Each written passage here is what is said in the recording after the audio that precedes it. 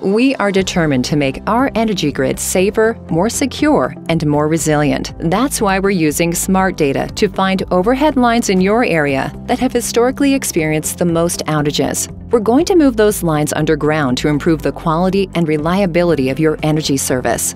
Our first step is to get signed permission from property owners to perform this work. Then we begin the process of removing overhead lines and placing them underground. To prepare the site, we will mark the proposed utility routes with stakes and flags.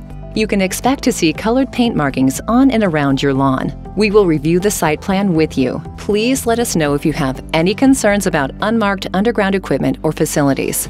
Expect to see crews, trucks, and equipment in the area throughout the process. First, drilling equipment will be used to install the lines underground. When possible, we will use low-impact drilling equipment to minimize property disruption. Next, we'll install any additional equipment needed to provide underground service in your area. This could include pad mount transformers and meter base adapters. We will make every effort to minimize impacts and inconvenience to you and your neighbors. Once the underground installation is complete, a short outage will occur when we switch the service and energize the new underground lines. We will communicate the outage date and time to you in advance, so you can plan accordingly. Once the entire underground installation project is complete in your area, crews will return to remove the overhead electric lines.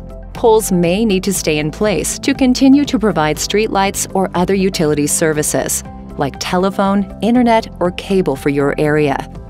We will work with you to restore your property after construction. To learn more about how we're working to build a smarter energy future for you, visit duke-energy.com/TUG.